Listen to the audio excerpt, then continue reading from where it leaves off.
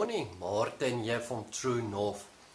Want to speak to you about bitterness, but Christ that is being revealed in us.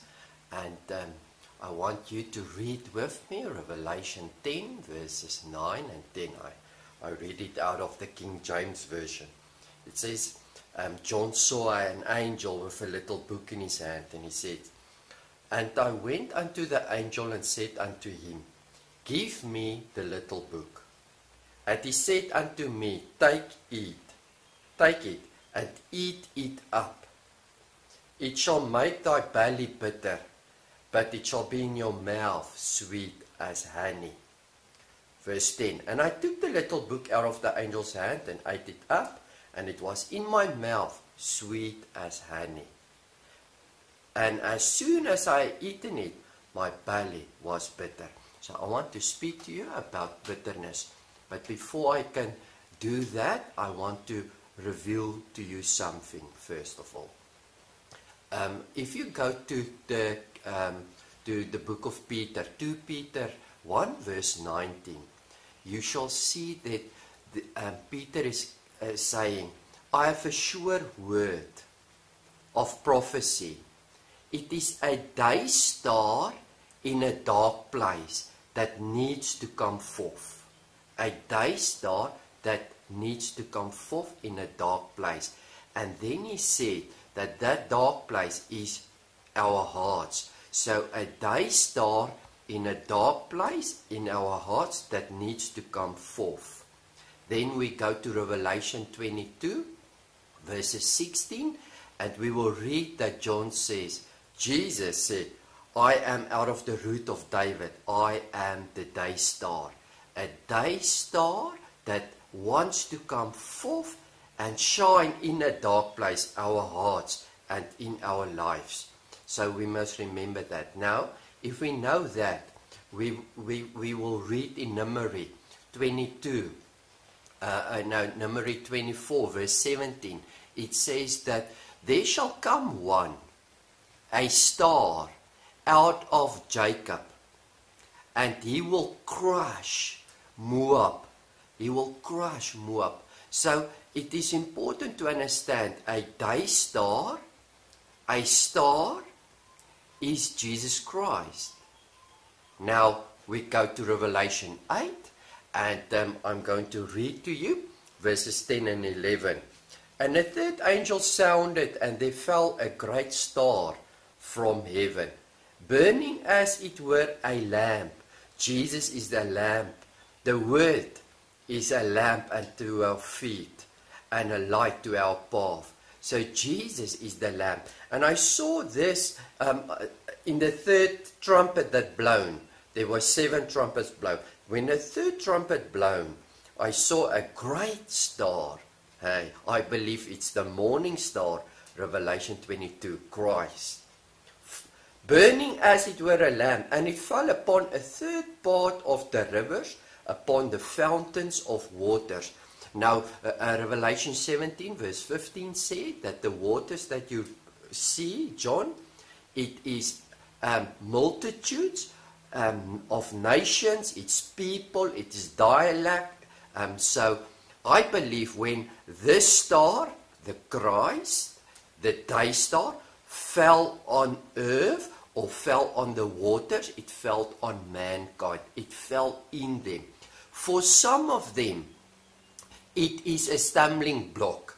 For some of them, if we go to First Peter 2 verse 7 and 8, if we look there, we will see that Jesus Christ is a stone, precious to some, but a stumbling block for some. So when this rock fell on the ground or on mankind, some people stumble against this rock, Jesus Christ, or against this star. But some, it was precious. So with that in mind, I want you to understand. First, let me go on and say this. When this star fell on the water, the name of this star was Wormwood. Now, wormwood means bitterness.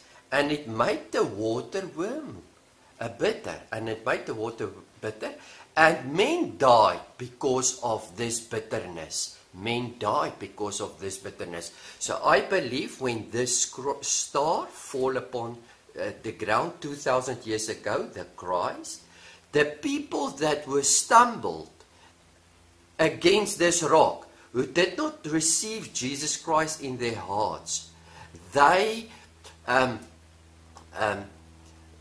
were grieved, and they were angry, and they took it so far that they kill men. If we go to 2,000 years ago, when Jesus was, actually before Jesus Christ was there was always this people that were against God's people. But this first 100 years, there was a lot of killings. 1 million or 3 million Jews in that first 100 years, and I believe it was the Great Tribulation, died because of men that stumbles against this rock, Jesus Christ. They were against God. Now, then there were precious men that receive this rock, this day star, in a dark place, and they were changed. It was sweet as honey in their mouth. The word is Jesus Christ. It is the Spirit of Christ. It felt in men. It is sweet in your mouth, but it is bitter in your stomach, in your belly. Now, bitterness is not always a bad thing. Some people love the taste of bitterness. Some love the taste of sweetness in your mouth. But bitterness in your stomach, in your belly, is always bad. That always wants to come out. And that is why the Word, or the day star, or Jesus Christ, who is the light and life of men, when you eat it, when you take it in, and it is here, it is sweet, but as soon it falls to your belly, it goes in your deeper parts of your life, in the dark place. It's becoming bitter, a good thing, because bitterness in your belly wants to come out. And that is the Word. The power and the light of the Word wants always to come out, to change men and to help men and bring salvation. That is why bitterness is sometimes a good thing. And bitterness in this sense was the word that John ate. It was sweet, it is good, it tasted good, it's powerful, it brings favor when you speak it. But it is so powerful when it is consumed in your belly, and that is where the place where the food joins with your blood and getting a part with you, and that wants to come out. So the Word of God wants to come out of us. The day star wants to shine through us. Now Revelation 22 verses 10 says Jesus this following to John. John, do not seal up this prophecy. What prophecy? Or this book. Because the time is at hand, 2,000 years ago. You see what happened on the day of the cross. So he explains that to the 7 churches. And he said, do not seal it. The Word of God is powerful and it's light, and it must not be sealed. That is why it is bitter. It must be bitter in your belly so that it can come forth. In a dark place, our body is an earthen vessel, but we have this great treasure, the life and the light of God in earthen vessel that wants to come forth. I hope you understand, and may you have a blessed day in Jesus' mighty name. Amen.